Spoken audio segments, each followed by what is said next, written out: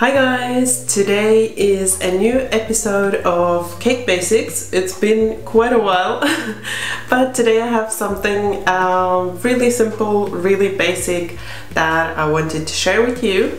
It's something that you can make for Valentine's Day. I decorated these cookies fitting to Valentine's Day, but you can also make them any time of the year. They're absolutely delicious and really easy to make.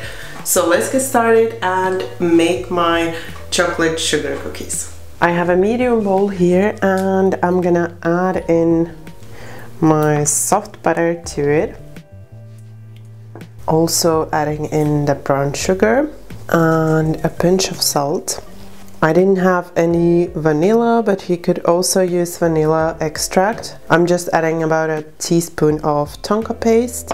And then we are just going to beat the sugar with the butter for about 5 minutes until it's nice and soft and pale.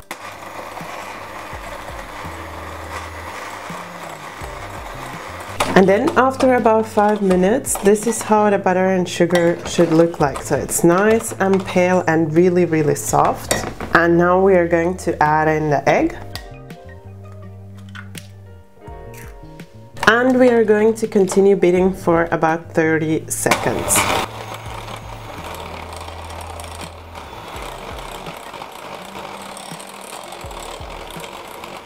And so then once you've beat it in the egg, this is how it should look like. And now we're going to start adding in the dry ingredients. I've combined my all-purpose flour with cocoa powder in a separate bowl. And now I'm just going to sieve it in, not all of it at once, but about 1/3 first. Then I'm going to shortly mix just until it's almost combined, and then add in the second part and the third part, so same way, mixing in between.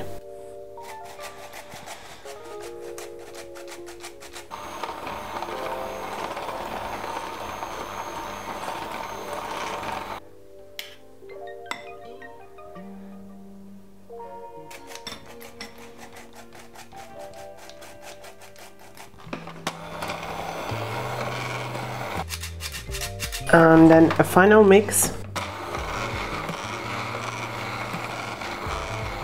And then you just want to clean the whisks and swap to a spatula and just fold through a couple of times, because it can be that you have a dry spot somewhere, like I have here at the very bottom.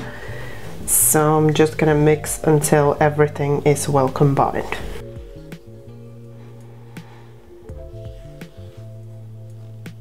And then in the end you should have a really nice and smooth batter which doesn't have any dry spots. And then we are going to take this batter and roll it in some cling film and refrigerate it overnight. What I also like to do is to flatten the batter already at this point before I chill it, which is gonna help me then by rolling it out once it's chilled. So now just gonna wrap it up.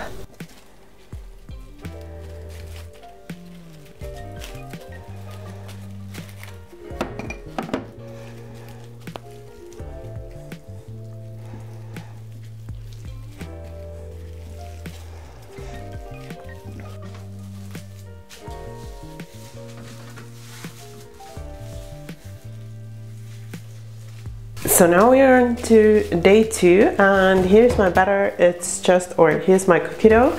It's out of the fridge. It's nice and firm. First thing, I'm gonna dust my working surface with a little bit of flour. And I'm also gonna unwrap my dough. And I'm just gonna shortly show you the thickness now. So we don't want to roll it out much, but we just need to roll it out a little. So at the beginning it's going to be a little bit hard for you to roll it out because it's really hard, but just give yourself time and you'll get there.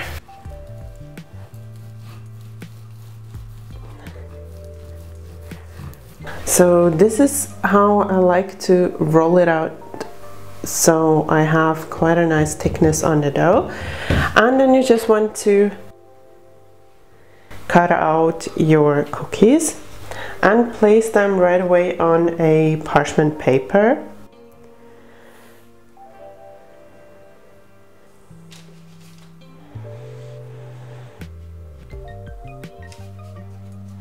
And then once you have a tray full of cookies, you want to pop these into the fridge for another 30 minutes. That will help the cookies to keep their shape once we bake them. So I have mine on a parchment paper and on a baking tray that fits in my fridge, but you could also just use a cutting board or something, but just cover it with parchment paper first. So then once the cookies have been baked and you want them to cool completely, so mine have been cooling actually overnight. It's not necessary, so you can also just allow them to cool for a couple of hours until they are completely cool to touch, so cold, so that once you start decorating, nothing melts. Then what I also have here is a mix of sprinkles. So I made this actually myself, so I had a look what kind of sprinkles I had.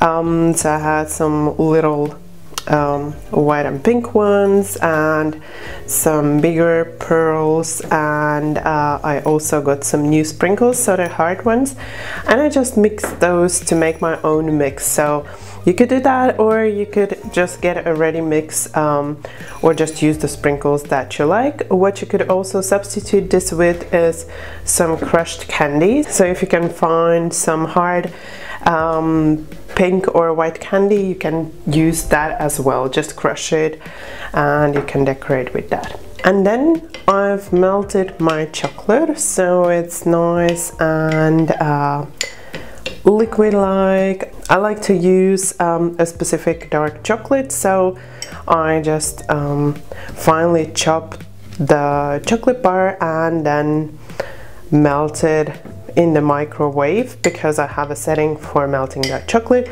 But you could also just chop up the chocolate and melt it in a water bath. So then you will also need some parchment paper. You want to have your chocolate, cookies and the sprinkles somewhere close, somewhere handy. And then we'll just start dipping the chocolates, the cookies into the chocolate. So I'm gonna dip mine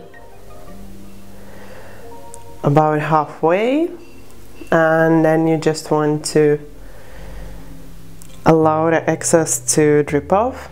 I suggest to drip it sort of this way, so that it drips from the bottom, so that you have a nice surface here on the top side. And then once it stops dripping, you can place it over onto your parchment paper. And then right away, take some of those sprinkles and decorate with the sprinkles.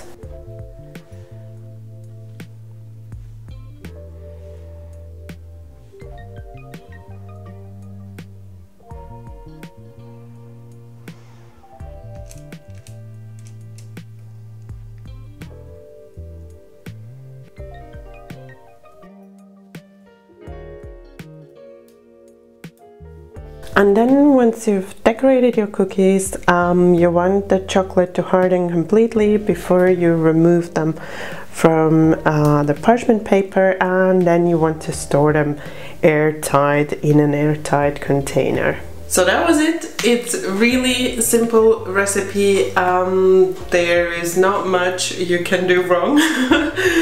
Just read the recipe and I'm sure you're gonna be successful. As I said, you can make this for Valentine's Day, but you can also make them any time of the year. You can leave them as they are, so you can just bake them and that's it. So you don't necessarily need to decorate them. But if you want, you can decorate them with chocolate like I did. There, I would give you a little tip. Don't overheat the chocolate, so be careful when you're heating the chocolate so that you go gentle with the heat and don't overheat it. So just a little tip there. And then you can either dip them, you can dip them completely in the chocolate or just up until half. Then you can decorate them with some sprinkles, or you can also make a chocolate ganache and make sandwich cookies. I bet those would be really yummy as well. I hope you enjoyed this recipe, and I hope you're finding these Cake Basics recipes useful. If you are, then you know what to do. Don't forget that thumbs up for support. And if you're new to my channel, then you can subscribe right now. And if you tap the bell, you won't miss any of my new recipes. Thank you for watching my video. Bye bye until next time.